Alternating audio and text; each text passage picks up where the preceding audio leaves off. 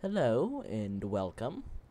I am in Space Engineers at the moment. There we go. I've been enjoying this game quite a lot ever since I got it about a year back. However, when I first got it, I didn't play it much because the computer that I had at the time could barely handle the game at all. However, the computer I have now handles it no issue. And so, ever since I got this computer, about a year ago. Well, I've had the game for I had the game for a couple months by the time I got this computer, but I've had this computer for about a year, and so that's how long I've been playing the game. And hello, what? Why is Hamachi running? Who knows? uh, yeah. Um. Anyways, yeah. If you don't have this game, I really recommend you get it. I've been enjoying it a lot. It's probably one of the best games I've ever played.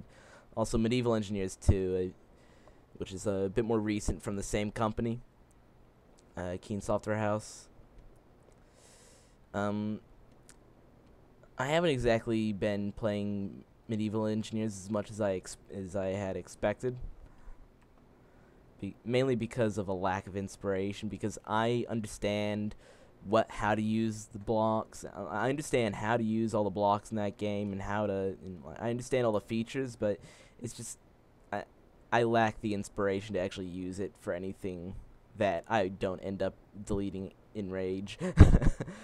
But in Space Engineers, I have limitless ideas on things to do because it's just those few tiny differences. Well, tiny differences. I am pretty sure the difference of a barely working cart and a phenomenal spaceship is that is most definitely a tiny difference. And yeah. But yeah, just the differences though, like the things that Space Engineers has that Medieval Engineers doesn't. It just makes it a much more enjoyable game for me. But anyways, the main feature of this video is not advertisement, but this thing here. This is an idea I had on distributing power around. And in order to make, because the original idea was just this alone. However, in order to make this practical, there's a lot of other changes that would have to be made as well. And a few other things that seem unrelated but would probably be needed for balancing. Oh, hello. But anyways, moment of pause there. What this here is doing, well, what it should be doing if this were a feature in the game, is we're generating power here, and this system here is turning that electrical energy into mechanical energy, and then over here it's converting the mechanical energy back into electrical energy to power the spotlight. And like I said, there's a lag spike. You keep that in mind. But like I said, a change to make this practical is, at the moment in the game, electricity can travel through blocks infinitely. Like, put power in here, and it can travel as far as you need it to power something. Which is why this spotlight is able to work, because the power is going from the reactor through the whole thing into that. But to make this concept practical, there would be a limit to how far it can travel. And so basically, as you get further away from the nearest source of energy, the amount of energy that's available decreases until it hits zero. And so therefore, if you have one base here and then another base over there, you can't just build a giant power line that just goes over there and just sits still. It's the same. It's the same general purpose, and it gets the exact same job done. And from a distance, it looks the same, but it's not as cool. You understand? This has a wow factor. See, because just a giant metal stick in space. Hold on a second. Like a giant metal stick in space. It's like it gets the job done, but it's just there. It just sits there. But this thing, it moves. So it's instantly better. You understand that? But anyways, that would allow you to have one base that's in charge of generating all the power for your entire network of bases, and then you have these little like connection lines that go all the way from that central base all the way out to all your other bases, and it just carries power. And along this whole thing here, like along the way there's no available electricity. It's all the energy is converted into mechanical energy, the movement of the metal. And also another thing of the distance limit is the distance you can travel would depend on the block you're traveling through. So like in heavy armor, you wouldn't be able to go as far because all the space inside that would be used for the electrical wiring is taken up by the extra metal. And something like, I don't know,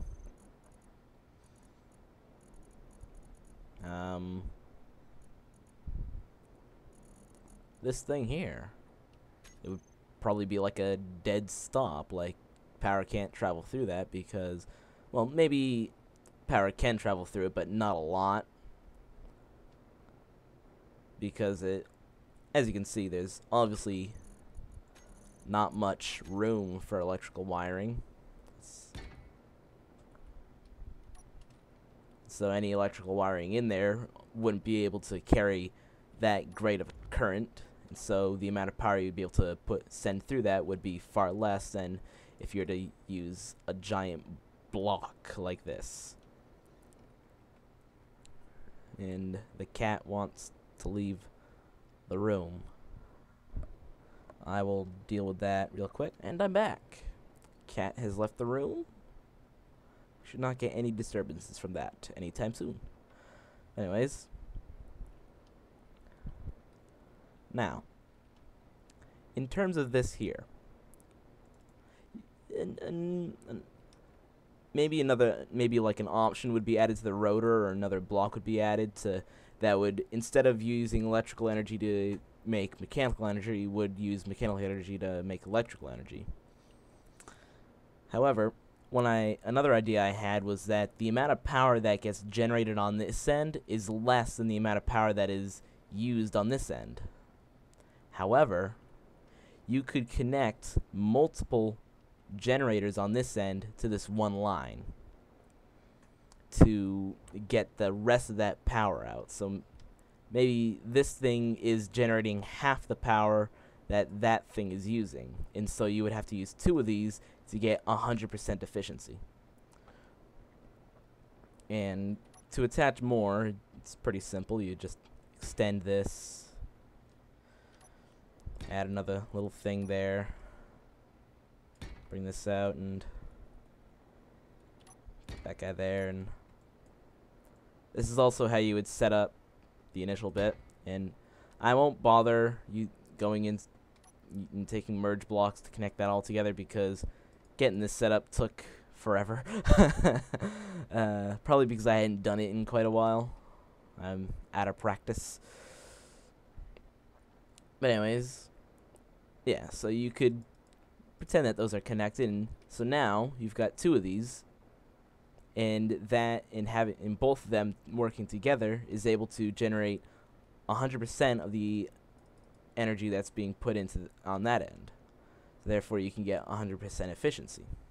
However, to balance it out and prevent people from getting infinite energy out of something like this, each time you add one of these, it slows this down, because the idea is the amount of power that's being generated depends on the speed of this guy. Depends on how fast he's moving. So right now, that rotor over there is set at maximum speed, so it'd be generating as much power as it possibly can. And you can connect as many rotors as you can possibly manage. However, as the speed decreases, you can it'll generate less power. And each time you connect another generator rotor to the main bar here, it slows it down a bit. So therefore, as you add more and more generators on this end, it slows down, and so they start generating less power until it gets to the point where there's too many of them, and that thing doesn't have enough torque to turn, and this thing doesn't move anymore, and you get no power out of it.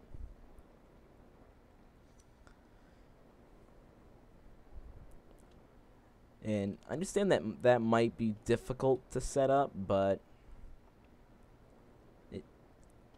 surely it's not impossible. And it's a pretty cool idea. It's a pretty neat concept, you have to admit.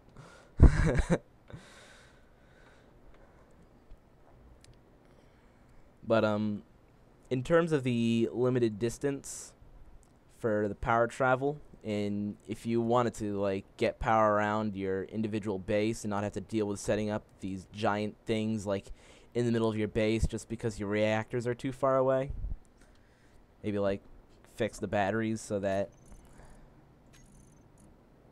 well, they sort of already have the functionality, but I remember watching Sage in his Joint Survival series, and they were having a bit of issues with their batteries not working quite as you would expect them to during a freak moment when their giant solar array got disconnected from their base. Yeah, good times. But so yeah, maybe like get batteries working to the point where you could very efficiently use them as relay points at your base, and so it would basically reset the travel distance. And oh wow, you can see through this. That is, I didn't notice that earlier. Anyways, so basically the idea on how this would work in real life is a very weak current goes in and it builds up in the battery until it gets to the point where it can release it back out as a strong current. And so that's how that would work. And yeah, that's about it for my concept idea here. And if the developers at Keen Software House are watching this, I am really grateful for you taking the time, and I really hope you consider adding this. And even if you don't add it, I would like to see somebody else try to do this as a mod, just to see if the concept would work. Because obviously this here, it's just a model, because obviously the power is traveling through here. Like, might as well just have a giant metal bar in space, because with the way it works right now, all this here is just, look at me, I'm fancy. If you know what I mean. Anyways, yeah. That's that. I'll see you guys in the next one. Bye.